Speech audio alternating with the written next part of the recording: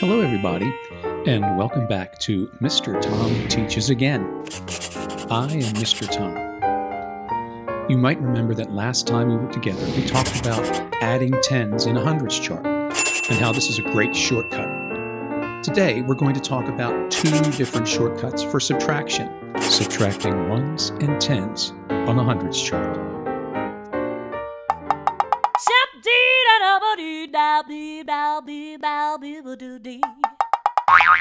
Before we get started, let's remember what a hundreds chart is.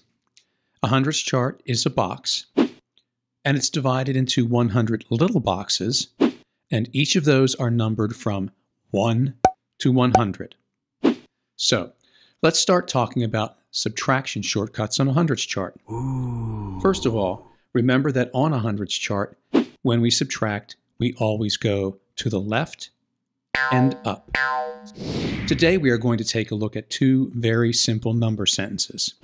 Our first number sentence, 33 minus 1 equals blank, and 48 minus 10 equals blank. Let's take a look and see how these shortcuts work.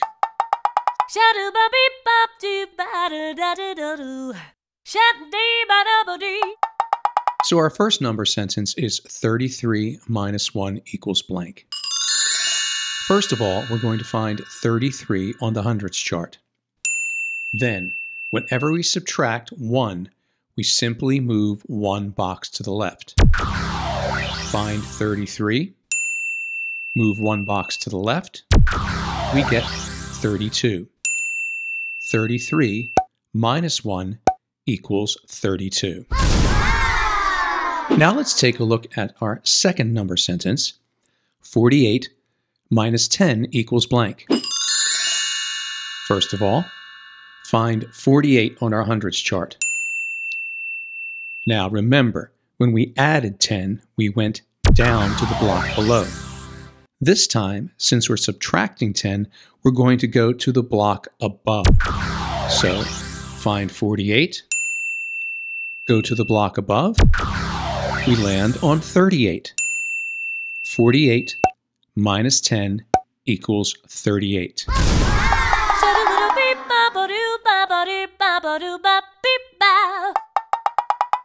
So, let's review what we've learned. When we subtract on a hundreds chart, we either go to the left or up. Let's take a look at our first number sentence. 33 minus 1 equals blank.